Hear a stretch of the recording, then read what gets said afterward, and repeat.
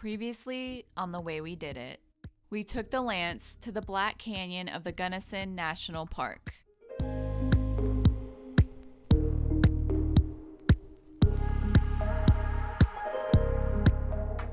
We were now heading to Granby, Colorado, for a week-long experiment to see what it was like to live and work out of the Lance.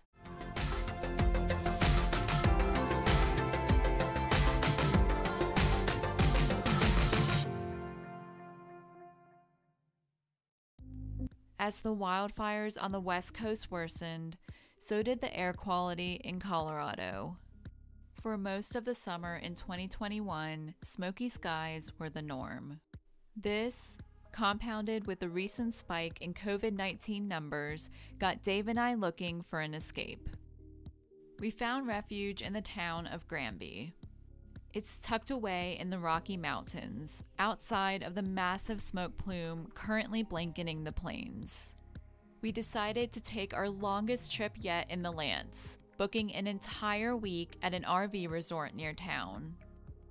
We wanted to test out what it was like to work out of the truck camper, because if this was possible, it would open up more destinations farther away from home. But first, some housekeeping. We mentioned in a previous video that we get Wi-Fi through our Netgear hotspot. Since it's dependent on cell service, we decided to purchase an RV Wii Boost to ensure we would be able to work the entire week in Granby. The Wii Boost is basically an antenna that boosts cell signal. Dave installed it on the roof of the Lance and ran the cable through the refrigerator vent, connecting it to the booster in an outlet in the bedroom. We then placed the inside antenna on the top step near the dinette, where we were likely going to be working. Another upgrade we made before leaving for Granby was installing a light bar. Ever since our unexpected detour around the mudslide on I-70, we didn't want to get caught on another unlit backcountry road without having more light. We wanted the light bar to be functional and have a low profile, so we purchased one that seamlessly fit into the grill of the truck. Not only was it easy to install, but now one of the many switches inside the truck finally had a purpose. Here's a demonstration of what it looks like at night. These are the regular headlights, the brights, and the light bar. Needless to say, we felt much more prepared for driving at night. We were now ready to hit the road. Since we left on a Sunday, we were luckily traveling in the opposite direction of traffic. This is just a small clip of the extremely long line of cars and campers trying to get back home after their weekend fun in the mountains.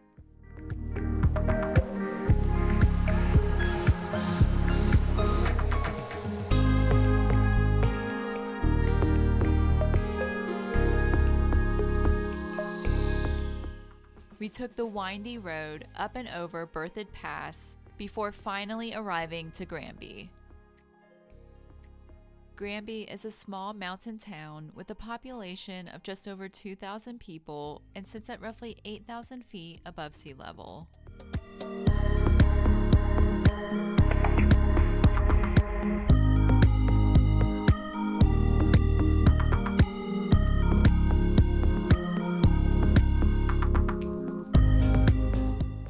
Now, let's check out the campground. We were staying at the River Run RV Resort. This was by far the most luxurious campground we've ever been to. Right away, we passed a giant dog run and hiking trails. In the center of the property was a large swimming pool right next to a lounge and restaurant. It also had a gym, a general store with camping staples and souvenirs, a bocce ball court, mini golf course, a large playground with an inflatable jumping pad, volleyball, tennis, and basketball courts, a gaga ball pit, a gemstone panning station,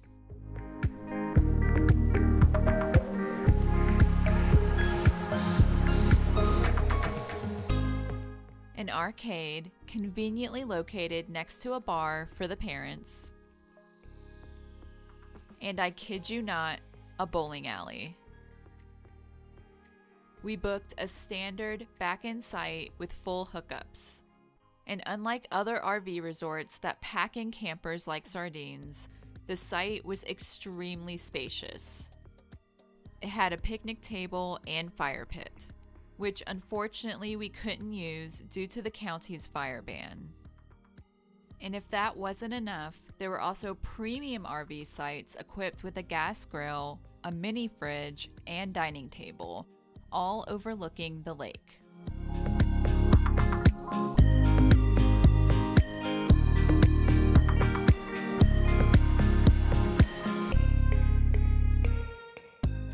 In addition to RV sites, you can rent small cabins, an Airstream, or a wagon, which were actually pretty dang nice on the inside.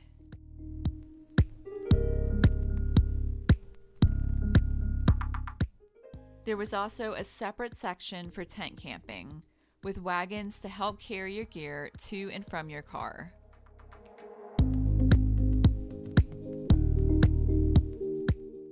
And if you find yourself never wanting to leave, the campground is actually part of a larger community that is currently building a neighborhood of vacation homes. Our week looked a lot like this.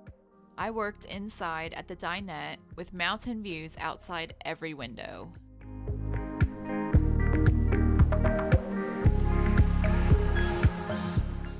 Dave had his work set up outside on the picnic table. And thanks to our new WeBoost, we had great cell service with uninterrupted Wi-Fi.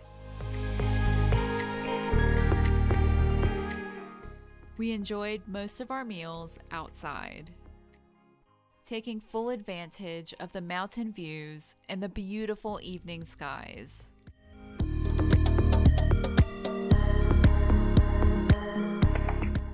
But there were also some nights inside the camper to catch up on disc golf.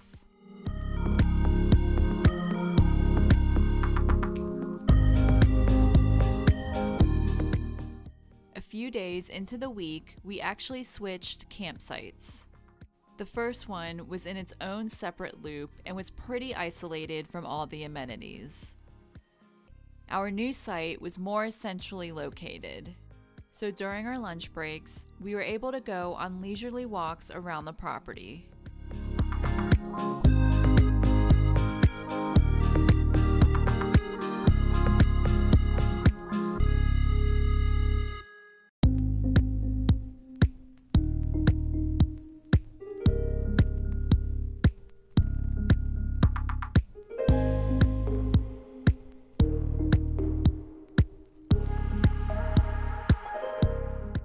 We also discovered how terrible we were at basketball.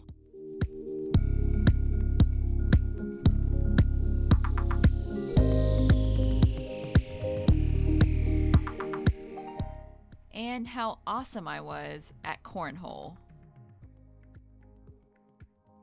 We even treated ourselves to a quick lunch at the bar. Dave was excited to go fishing during the week since part of the Colorado River runs through the back of the campground. But we later discovered that Granby has a unique permit system to fish their gold medal waters. The river is divided into sections called beats, and you have to purchase a permit for a specific beat and only fish within that boundary. And on top of that, the fees were a little pricey, so we just admired the river instead.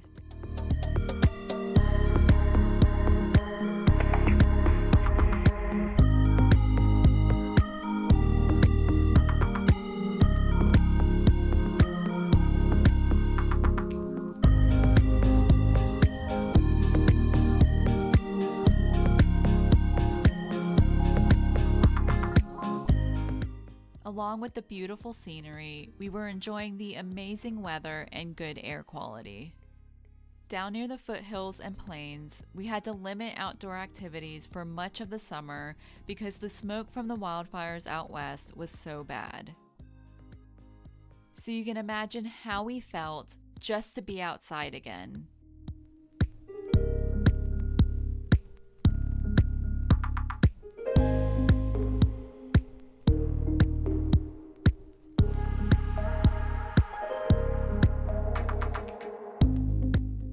There was one day during the week when large, ominous clouds rolled in, bringing rain, lightning, and strong winds that shook the camper the entire night.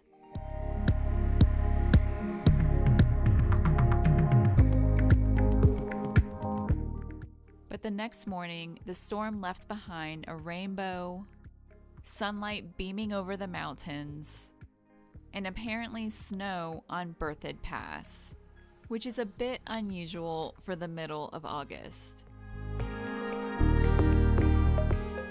Every day after work, we packed up the lance and went on evening adventures. To give us more time to explore, Dave and I actually created a game of how fast we could pack up the camper, proudly hitting about 12 minutes each time. Our first outing was to Monarch Lake. To get there, we took a dirt road that followed the lower perimeter of Lake Granby, where they were pretty serious about the speed limit. Something we weren't expecting to see was such a large number of osprey nests. We later learned that Granby has the largest breeding population of osprey in the region. And to protect these birds from dangerous power lines, the town worked with Colorado's Parks and Wildlife to build platforms for them to safely nest on.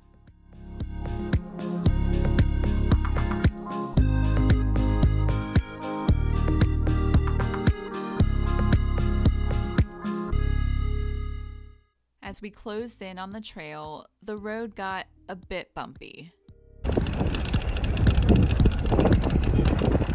But we eventually made it to the parking lot and took the short path to Monarch Lake.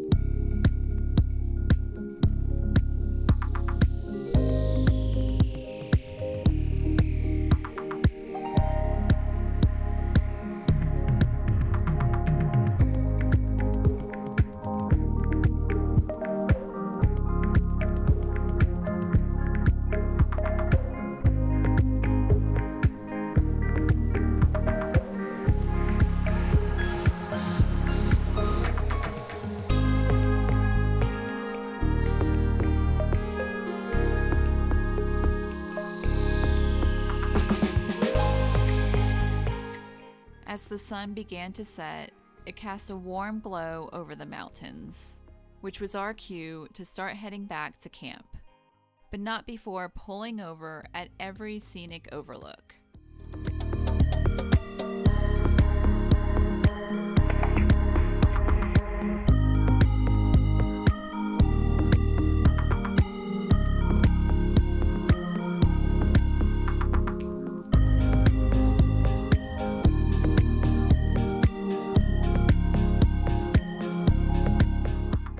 Our second outing was to Adams Falls, located on the east end of Grand Lake. It was an easy half-mile loop through a mixed forest of pine, juniper, and aspen trees.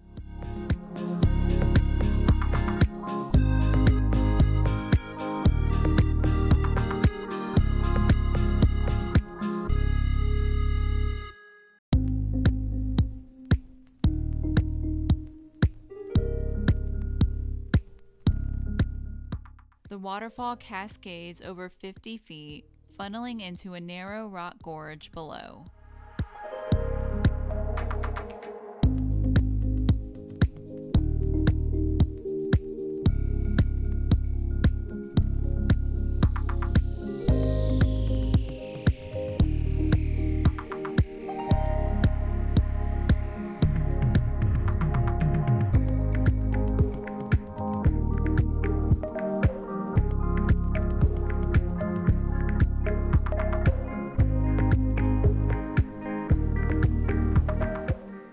As Dave and I were taking the loop back around, we stumbled upon a little oasis tucked away in the forest.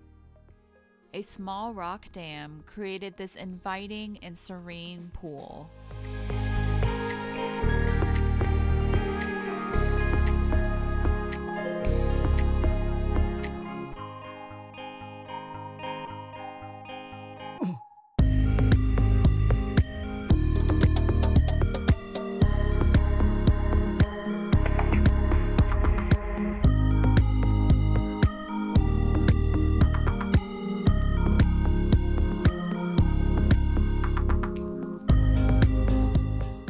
We spent some time wandering around before returning to the trail and getting back to the campground.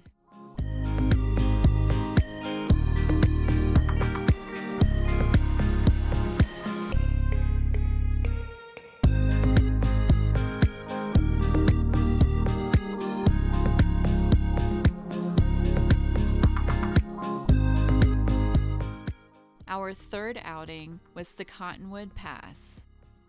In the 1800s, it was the main stagecoach route to the nearby town of Hot Sulphur Springs, until 1905 when the railroad finally reached it.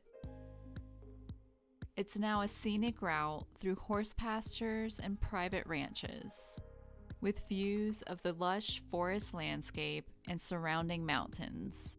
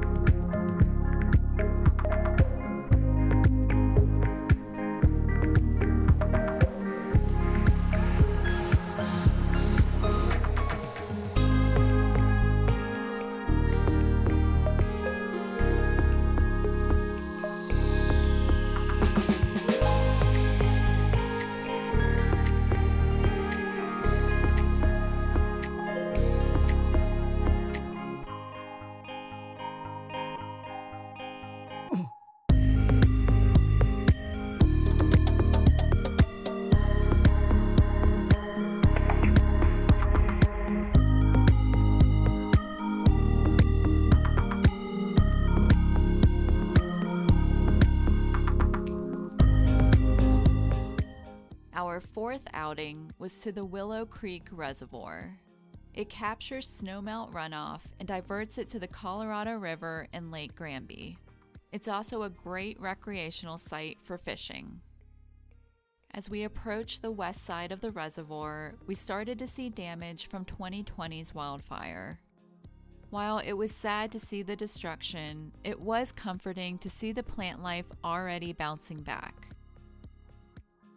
And through the healing landscape, we also saw more osprey platforms, including one with two parents and their baby, who was gaining the courage to fly.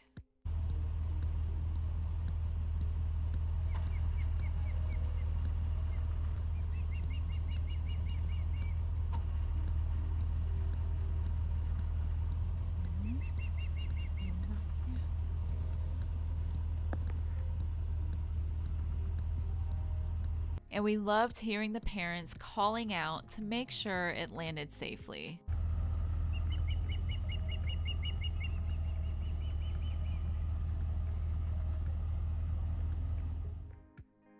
We continued driving down the road, following the devastating path of the East Troublesome wildfire. In October of 2020, a fire was reported in the Arapahoe National Forest. And due to the dry, windy conditions, it continued to spread thousands of acres a day. It was the second largest fire in Colorado's history, at over 193,000 acres. The fire claimed 2 lives and hundreds of homes, and the burn scar is still prone to increased erosion, prompting flash flooding and debris mudslides in the surrounding area. This is why the county is under a strict fire ban, going as far as prohibiting the sale of barbecue materials at local grocery stores. It's hard to describe how we felt seeing the fire's aftermath in person. But after our stay in Granby, it was heartwarming to see the resilience of the community and how everyone came together to support those in need.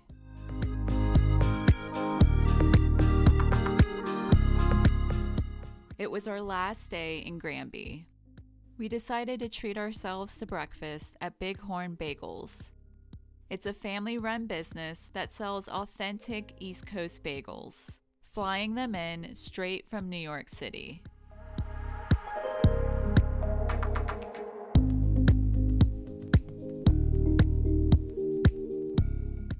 Fueled up and ready to go, we set out on our last adventure.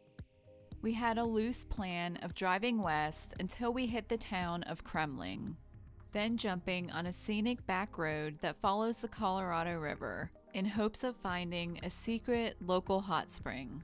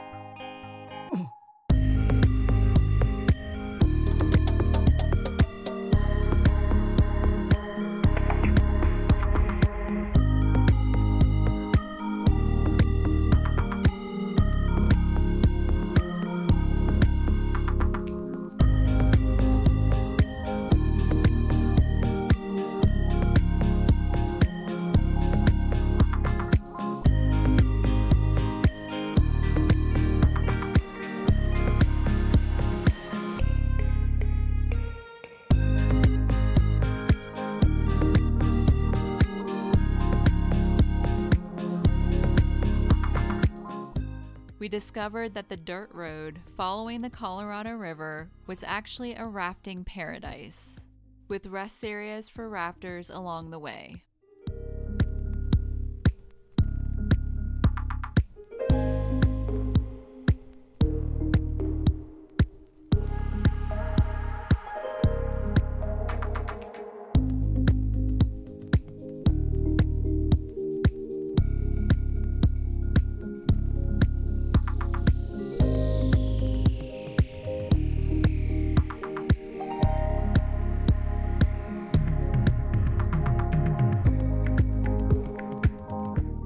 And unfortunately, this was the road that led to the hot spring. It was in pretty rough shape and got worse down the way. But that didn't stop Dave from trying to convince me we could make it. We cannot make it through this. Yeah.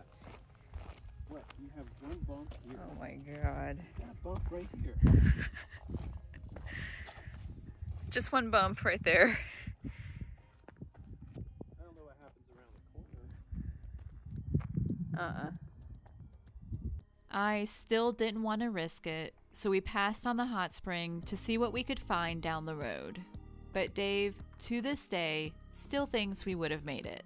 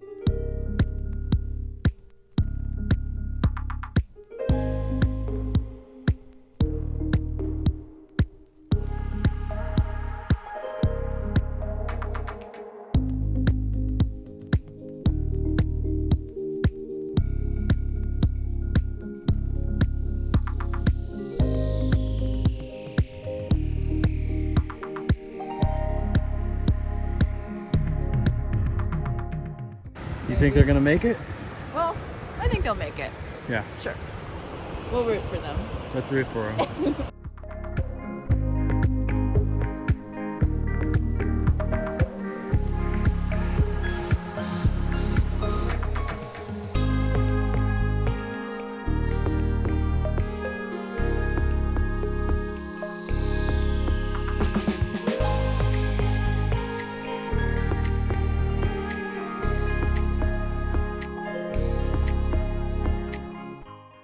As our time in Granby came to an end, we thought about how fortunate we were to be able to take this trip with our Lance. That no matter where we were, it still somehow felt like home. Next time on The Way We Did It, we are going to Colorado Springs, where we explore an abandoned mining camp, fished gold medal waters, and made an adorable new friend. If you'd like to join us on more adventures, be sure to like this video and click that subscribe button. Or, for extra perks like your name in the end credits and travel guides to places in our videos, consider supporting us on Patreon so we can continue to show you the way we did it.